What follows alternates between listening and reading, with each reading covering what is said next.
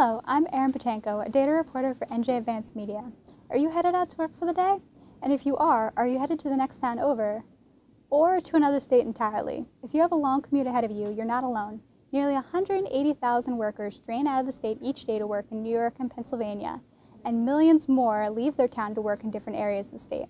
I decided to take a look at how New Jersey's towns drain and gain in population from day to night.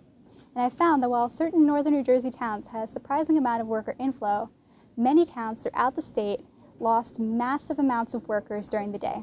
Whether a town gains or loses workers has a big impact on its economy and its resources, as well as the economy of New Jersey as a whole. I recently wrote an article showing how personal transportation spending in New Jersey is 50% higher than the rest of the nation, and New Jersey's long and busy commutes have a lot to do with that. So take a look for yourself in New Jersey's daytime population data, and if you have any questions, please let me know in the comments. Thank you.